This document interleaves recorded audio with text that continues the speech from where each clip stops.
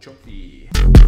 It's two legends, set 8 of the One Piece card game, and I'm gonna strip them and talk about how I edit my videos. So what I've been doing this set, I don't know, if this is your first time here, you should definitely smash that subscription button because you can learn some really useless information and watch a lot of cards get opened pretty much on a weekly basis. But for all of you aspiring YouTube content creators out there, I think that making YouTube content is really fun. I think it's definitely a worthwhile thing to do if you're really passionate about a game and you enjoy, if you enjoy the game. You know, for me, I've kind of created a formula for my YouTube content creation to make it manageable, because the issue is that it's not, as my father-in-law hammering in my basement. He's installing some really helpful electrical stuff for me, so please excuse the banging if you do hear it in the background, but I'm going to continue making this shripping video. So I think that it's very useful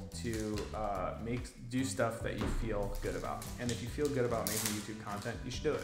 So that was kind of really the whole synopsis of making content, but I'm going to go into how I edit videos. So the way that I edit videos is I use a program called Premiere Pro. It's an Adobe program. I use the Adobe suite because I use Adobe a ton. I use oh, choppy. That's a cute looking card there. I use the Adobe suite because specifically I use, sorry, let's keep that in the frame. I use Photoshop a ton for my card designs from Kaizoku Cards, which I should actually show off one of my Kaizoku cards here. This is a card I made from Kaizoku Cards. This is a Rob Lucci manga face leader. I showed my other Lucci last week. KaizokuCards.com, if you check it out. I'm thinking about selling some sealed product on there also, possibly signed, if that's something people are interested in. I'd love to hear your feedback in the comments below. But yeah, making some custom proxies over there. It really helps the channel out, helps me continue shripping, because pretty much the majority of those proceeds goes to what you see me doing here right now.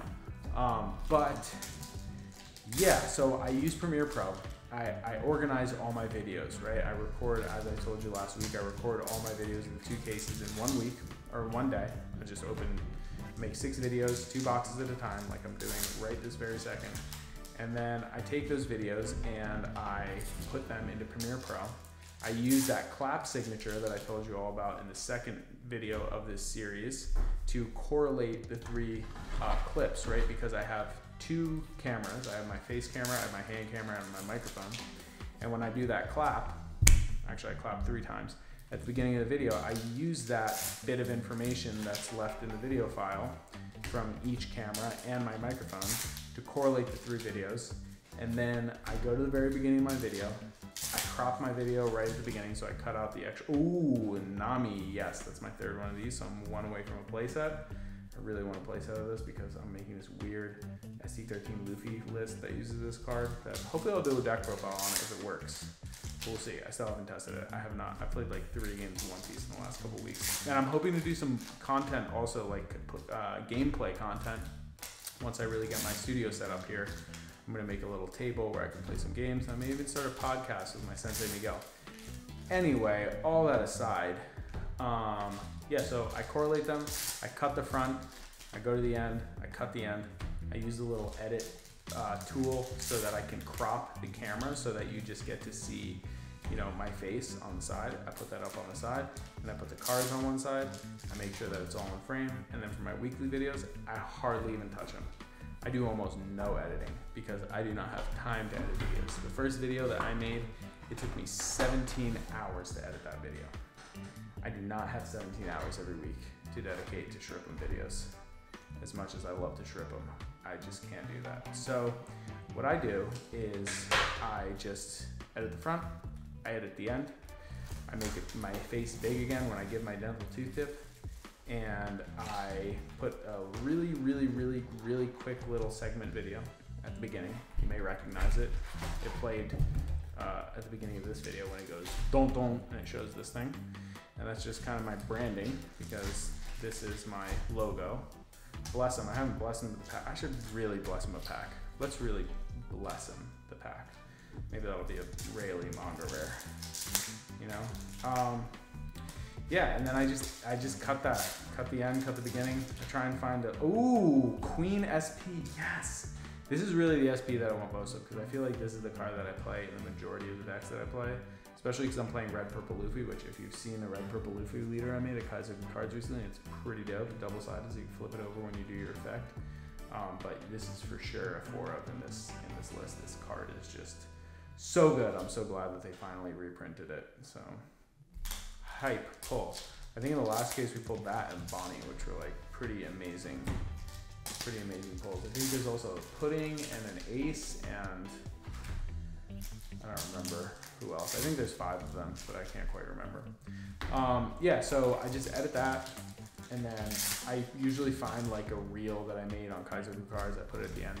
And then the one thing I do that is actually my buddy Willis's idea, who my friend from dental school, he was like, you should put a little clip at the beginning of the video.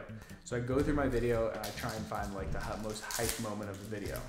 When I find that, oh, Rayleigh, all right.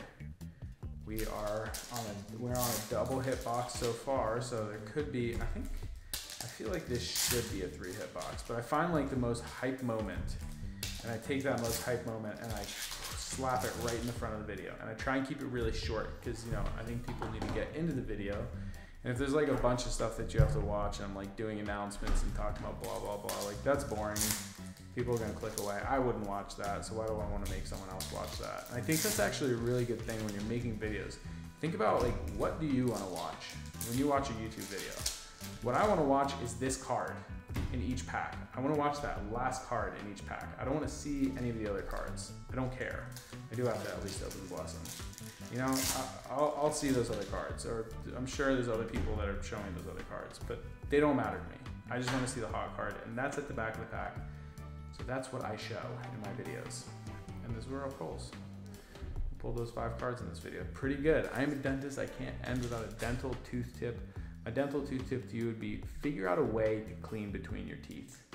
And it's not really just pushing food out from between your teeth, but it's cleaning down like into the gums a little bit. You don't want to make it hurt really bad, but you want to get in there and clean the stuff out of that pocket, whether it's a water pick, whether it's a flosser, whatever it is, the stuff that collects down there that attracts bacteria. Those bacteria break down the tissue connection between your gum and your tooth, and they create a place for bacteria to get into the bone, and then they start reducing the bone height. So you really want to protect that tissue connection by cleaning it. And I'll see y'all in the next one.